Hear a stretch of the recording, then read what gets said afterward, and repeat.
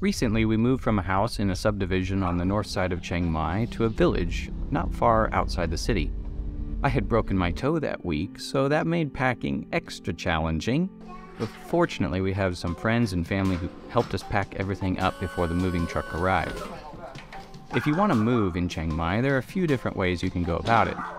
Thailand is one of the countries with the highest ratio of pickup trucks in the world, so if you've been here a while, you probably already know someone with a truck.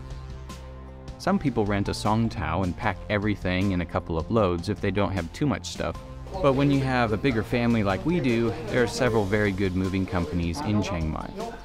Chiang Mai Removals is very popular and has services to cover just about everything you need for domestic or international moving, storage, and other transport. We had previously used Boonma Moving and Storage, which has locations throughout Thailand, and had a good experience for a very low price, so we went ahead and used them again. Arranging the move was a breeze. I just sent them a simple Facebook message to describe what we needed and when we needed to move. The quote was 7,000 baht, including loading and unloading the truck. We could have had them pack and unpack all our boxes for us, but we did that ourselves with the help of our friends. On moving day, they arrived a few minutes early. I had to meet them at the entrance of our subdivision, since our Muban charges a fee for large trucks. I think it was 500 baht, but it may have been less than that, I can't remember for sure. The truck is big enough for most moves in Chiang Mai, but since we owned most of the furniture in the house, there was about 5 small pickup loads left over, which I did myself later in the week.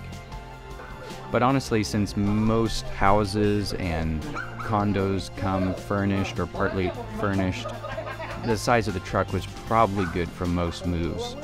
They were very careful with everything and packed every inch of the moving truck, plus putting as much as they could in the pickup that was used to transport the crew. Our kids even got to join in on the fun and help out where they could. My toe was killing me, so I had to take it easy, limping around and answering questions and trying to make a video. Since they brought so many people, the house was packed into the trucks in less than an hour.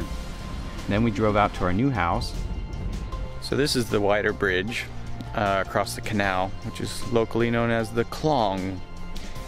And so I'm going to be standing down here to try to signal them and say, hey, don't go down on the narrow bridge, come down here to the wider bridge. It also has a little more room for turning on the main road.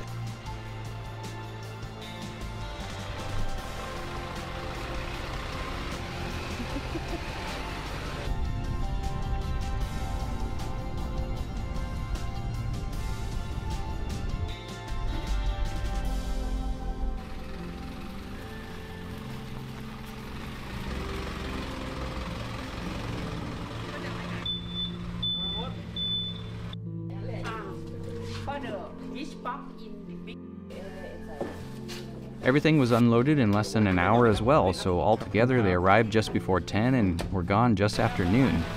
We were very happy.